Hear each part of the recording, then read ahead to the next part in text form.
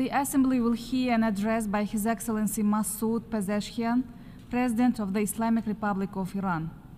I request protocol to escort His Excellency and invite him to address the Assembly.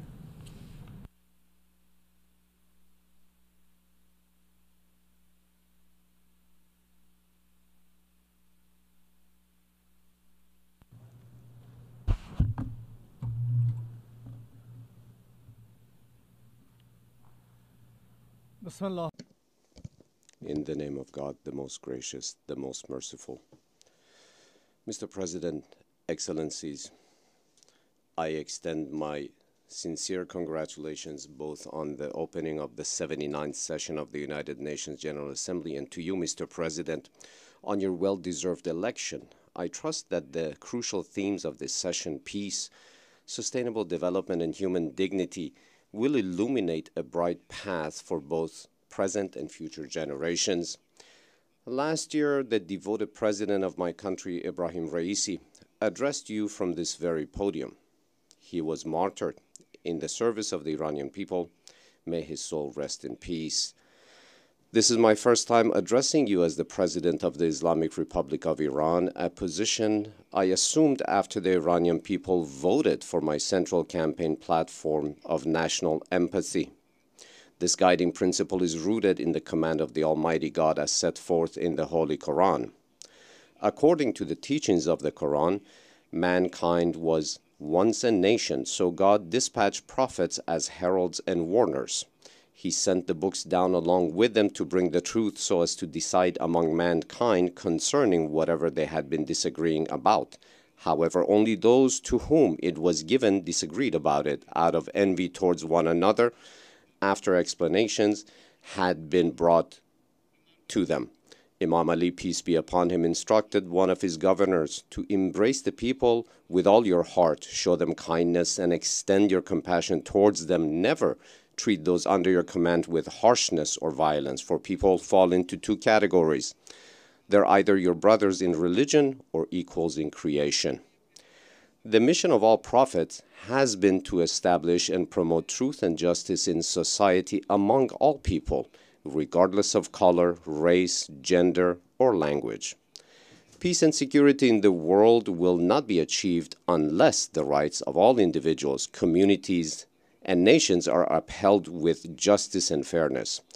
Let's ask ourselves, are the roots of war and bloodshed we see in today's world anything other than the fact that aggressors have violated the rights of others, overlooked the rights of nations, enforced discrimination and inequality, kept certain groups weak and underdeveloped, and disregarded the rights of individuals? As long as injustice, oppression, greed, poverty, and ignorance prevail in any region, violence and conflict will continue. Unless we confront the root causes of such disorders, we cannot rescue the future of our children from darkness and destruction. Mr. President, I embarked on my electoral campaign with a platform focused on reform, national empathy, constructive engagement with the world, and economic development, and was honored to gain the trust of my fellow citizens at the ballot box. I aim to lay a strong foundation for my country's entry into a new era, positioning it to play an effective and constructive role in the evolving global order. My objective is to address existing obstacles and challenges while structuring my country's foreign relations in cognizance of the necessities and realities of the contemporary world. Mr. President, over the past year, the world has witnessed the true nature of the Israeli regime. It has witnessed how the regime carries out atrocities in Gaza, and in 11 months has murdered in cold blood over 41,000 innocent people, mostly women and children. Its leaders label this genocide, the killing of children, war crimes, and state terrorism as legitimate self-defense. They label hospitals, kindergartens, and schools as legitimate military targets. They label the freedom-loving and brave people around the world who protest against their genocide as anti-Semitic. They label and oppress people who have stood up against 7 decades of occupation and humiliation as terrorists. It is Israel that has assassinated our scientists, diplomats, and even guests on our soil, and supported, both covertly and overtly, terrorist groups like ISIS. Iran, in contrast, has supported popular liberation movements of people that have been victims of 4 generations of the crimes and colonialism of the Israeli regime. We have been siding with the people across the world who have flooded the streets in outrage against Israeli atrocities. We condemn Israeli crimes against humanity. It is imperative that the international community should immediately stop the violence and bring about a permanent ceasefire in Gaza and bring an end to the desperate barbarism of Israel in Lebanon before it engulfs the region and the world. Israel has been defeated in Gaza, and no amount of barbaric violence can restore its myth of invincibility.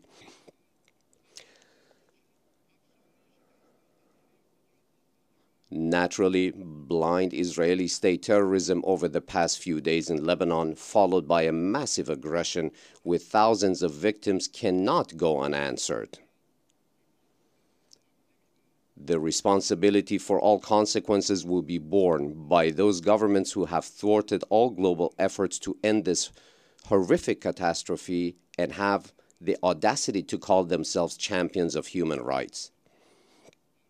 The only path to end this 70-years-old nightmare in West Asia and the world is to restore the right of all Palestinians to self-determination.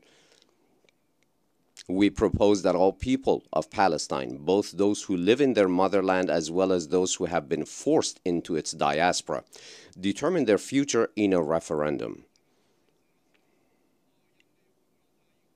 We are confident that through this mechanism we can achieve a lasting peace with Muslims, Christians, and Jews living alongside one another in one land in tranquility and peace and away from racism and apartheid.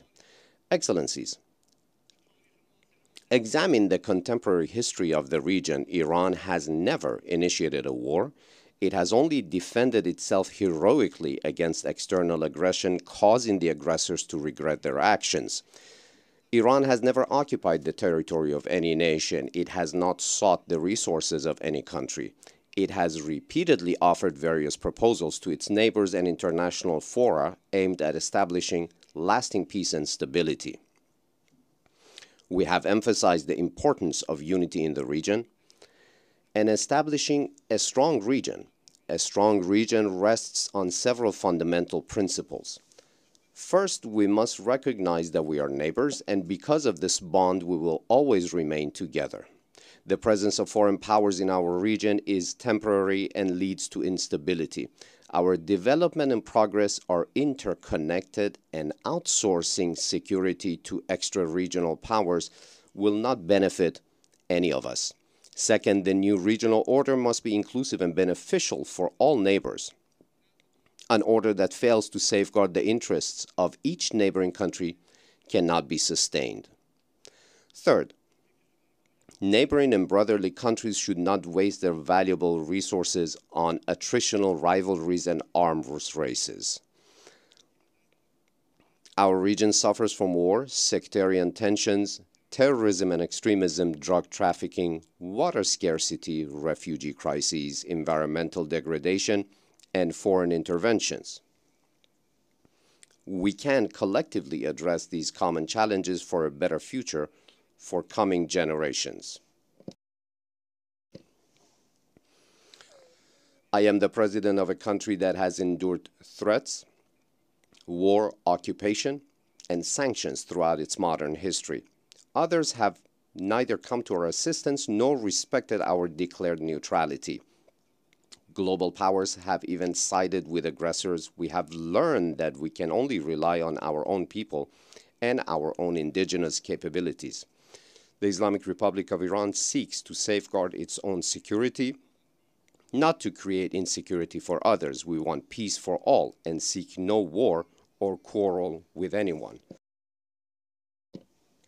We seek lasting peace and security for the people of Ukraine and Russia. The Islamic Republic of Iran opposes war and emphasizes the urgent need to end military hostilities in Ukraine. We support all peaceful solutions and believe that dialogue is the only way to resolve this crisis. Mr. President, in the current globalized world, the security and interests of no country can be attained through undermining the security and interest of others. We need a new paradigm to address global challenges. Such a paradigm must focus on opportunities rather than being obsessed with perceived threats. Through such an engagement approach, we can find fresh opportunities for cooperation. Iran and global powers achieved a historic nuclear deal in 2015. Through that fresh outlook based on shared opportunities, Iran agreed to the highest unprecedented level of nuclear oversight in return for recognition of our rights and the lifting of sanctions within the framework of the JCPOA. Trump's unilateral withdrawal from the agreement manifested a threat-ridden approach in politics and a coercion-driven strategy in the economic domain. Unilateral sanctions targeted innocent people and seek to undermine the foundations of the Iranian economy. The goal is to securitize Iran, which instead leads to insecurity for all. The policy of the U.S. so-called maximum pressure was in fact implemented against the Iranian people when Iran was fulfilling all its obligations under the JCPOA, as was verified repeatedly by the IAEA. We are ready to engage with JCPOA participants if JCPOA commitments are implemented fully and in good faith. Dialogue on other issues can follow. Here I want to address the American people. It is not Iran that has established military bases along your borders. It is not Iran that has imposed sanctions on your country and obstructed your trade relations with the world. It is not Iran that prevents you from accessing medicine. It is not Iran that has restricted access to the global banking and financial system. It is not we who have targeted your military leaders. Rather, it is the United States that assassinated Iran's most revered military commander at the Baghdad airport. My message to all states pursuing a counterproductive strategy towards Iran is to learn from history. We have the opportunity to transcend these limitations and enter into a new era. This era will commence with the acknowledgement of Iran's security concerns and cooperation on mutual challenges. Sanctions are destructive and inhumane weapons designed to cripple a nation's economy. The deprivation of access to essential medications is one of the most painful consequences of the sanctions, endangering the lives of thousands of innocent people.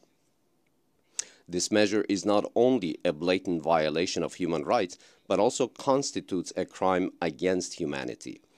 Our nation has demonstrated resilience in the face of numerous hardships throughout the past few years caused by sanctions. Although the wounds inflicted by these sanctions are deep within our society, confronting this bitter experience has transformed us into a stronger nation with unwavering resolve and self-confidence. In order to build a better future world, Iran stands prepared to foster meaningful economic, social, political, and security partnerships with global powers and its neighbors based on equal footing. The appropriate response to this message from Iran is not to impose more sanctions, but to fulfill existing obligations to remove sanctions, benefiting the Iranian people, hence laying the foundations for more constructive agreements. I hope that this message from Iran is carefully heard today. Thank you, Mr. President. On behalf of the Assembly, I wish to thank the President of the Islamic Republic of Iran.